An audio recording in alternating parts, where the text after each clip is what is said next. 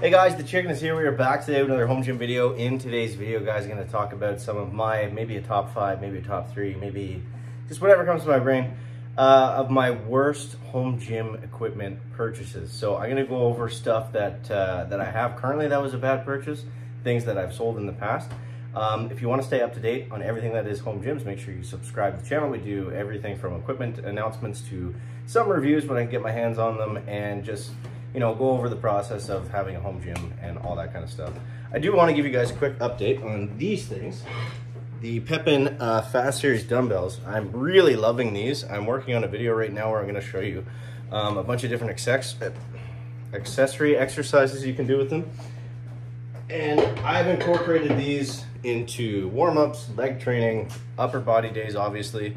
And they've just been, I use them in every workout. They're amazing. I love them. So now what we're talking about today, we're talking about the worst home gym purchases. So number one on the list is going to be a reverse hyper. So this is something we've seen people kind of regret making in other videos. The thing with the reverse hyper, and the thing that, like, a lot of this stuff is going to come down to kind of the same similar points, but the reverse hyper for me, it didn't really make a lot of sense because it took up so much floor space. It was essentially a third or a fourth of my gym. And it was, you know, it was a very specific machine. There wasn't really a lot you could do with it, and it was also fairly expensive. I did like it for what it was. It was the Rogue Westside Scout Hyper, and you know, it functioned great for what it is, but I mean, it's just this big giant table, and like, I felt like my head was gonna hit the ceiling when I was lying on it.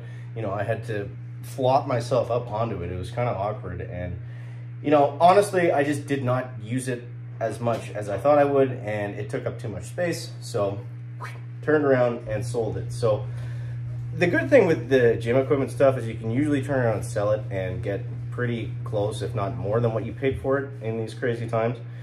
But yeah, so Scout Hyper, definitely up there, definitely one of the higher things on the list. The next one I'll show you is less of an equipment, more of an accessory. So this is something I thought I would end up using all the time, and there's nothing actually wrong with it, but this is the breath belt. So it's a cool thing because it, you know, it's a Velcro weightlifting belt. And the idea is that it trains you to kind of brace your abs a little bit more if you're not good at already doing that. And it's good for, like, if you want to do, you know, beltless training for a long time, you can use this to kind of mimic that without getting,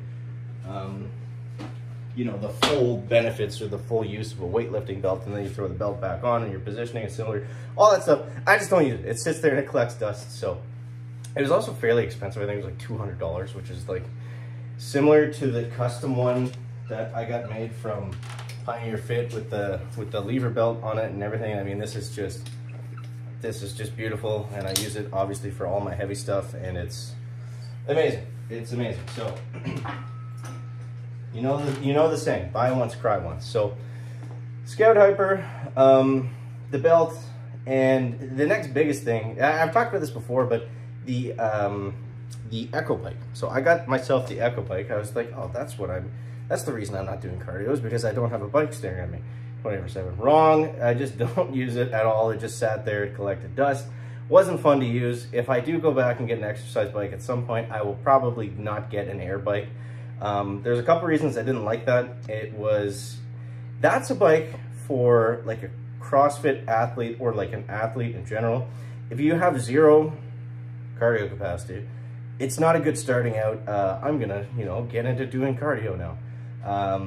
Better options out there for sure, but I just, you know, plainly I didn't use it. I did have good workouts on it sometimes. I was doing like some kind of, like, at the time I was doing like conjugate style programming, and I was doing a lot of like, whenever I would do my lower days that were speed days, I would do like interval training, like between that and deadlifts, which was a killer workout. But I liked it for that, but it was just, I didn't use it. I wanted to improve my cardio with it, and I just wasn't doing it. So, you know, weightlifting is pretty similar to sprinting in some aspects. So it didn't really make sense for the purpose I got it for. It was a lot of money, and it took up, it actually didn't take up a crazy amount of floor space, but again, it took up floor space. And the problem is I've got a very old basement here and it gets very dusty very quickly. And I found that using the bike, it just kicked up all that dust. So it's like every time I used it, I'd have to clean after, or I'd like suck down dust, and it was just, it was painful. The next thing I would say, one of my mistakes with the home gym was getting cheap lighting. Now, cheap lighting can work. It, like a lot of the like cool kind of decorative stuff, it doesn't make sense if your space isn't finished. If you need to hide, you know, holes or paint falling off the wall, the Homer flag's a great option. You know, a beautiful band holder from Rogue. I don't know if you guys can see that. Sure, it's cool, but like you can't even really see it. It's covered in cables. It's just, I don't know. That kind of stuff doesn't really make sense for my gym, at least right now for the time being. So I did some things like that I don't necessarily regret, but I kind of wish I had just skipped that and focused more on finishing the space better first. So what I was going to say was the lighting. So I went with some of the cheap lights from Amazon, and they do work. But I mean, if you don't have, you know, a good way to conceal the wires, if you have like really bad lighting or no lighting at all, then, you know, I eventually, as you can see above me, I got pot lights put in, and I love these things, and it allows me to, if I want to at some point, I can totally finish the space, and it looks way better, and the lighting's awesome, and I flip a switch, and I'm not, you know, having lights pop out of the ceiling sometimes on me, or the thing randomly fails, or I bump into it and it breaks. Like, these are hardwired lights, and they're not going anywhere, and they serve their purpose. They look good, and they light up the space. So things like that, you know, really made a difference.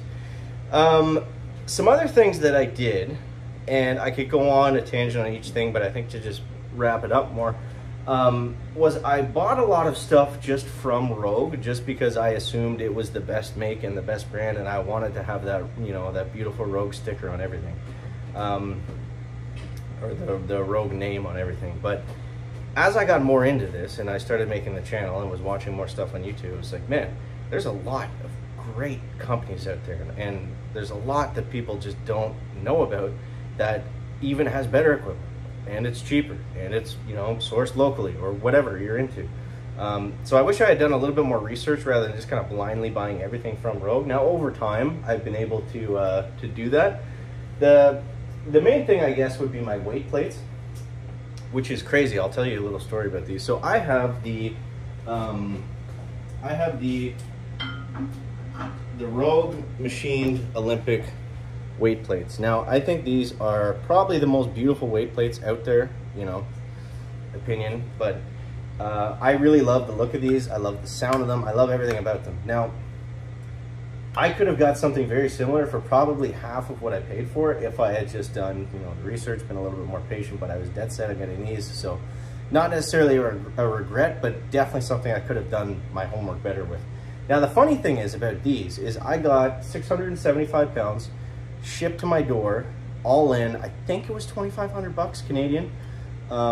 Might have been more than that, I forget exactly, but I looked up the cost of these recently, like, because I bought these in 2020, like March, April, May, June, somewhere around that, right when COVID was peaking, right when I started the home gym.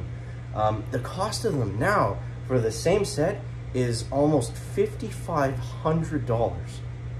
Isn't that wild? Like, the price has almost, oh, it's almost tripled, really, if, like, before taxes.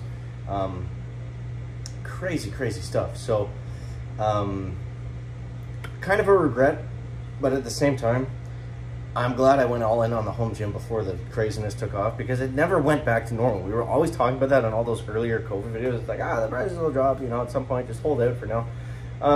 It hasn't been the case. I assume someday things will, you know, inflation will, I don't know. I'm not an economist, I'm an optometrist, but anyways, appreciate you guys. Thank you for watching. Let me know in the comments what your worst home gym purchase was and why.